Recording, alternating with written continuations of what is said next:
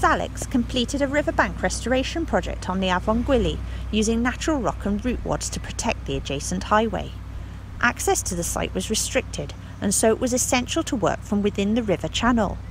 Good silt control was a critical part of the project's success, and this had to be considered during the planning stages. The regulator, Natural Resources Wales, requested that the silt control measures used were to be chemical-free. The first response was to restrict disturbance of the riverbed and banks to limit mobilisation of silt, diverting the river to channel the main flow along the right bank and around the work area meant that these could be carried out in the dry. It was inevitable that some water would enter the site through or under the cofferdam, and that rainfall would also contribute to muddy water being generated from within the works area. Therefore, a series of silt control measures were used to reduce the total suspended solids and the associated turbidity or coloration of the water. A filter made out of silt mats was used to trap water on the work site, creating a shallow pool that allowed settlement and then filtration as the water passed downstream.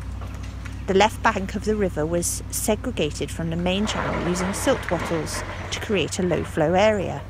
This allowed further settlement of silts.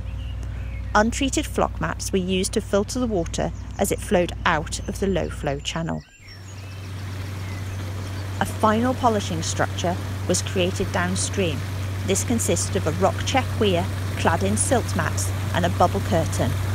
The air compressor, located 20 metres away on the bank top, pushed air through tiny perforations in the bubble tubing to create a wall of bubbles.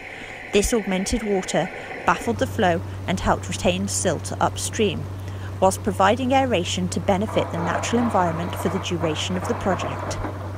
The silt control measures successfully reduced the total suspended solids from 2,400 milligrams per litre to 12 milligrams per litre, and the turbidity from 161 NTU to 9 NTU.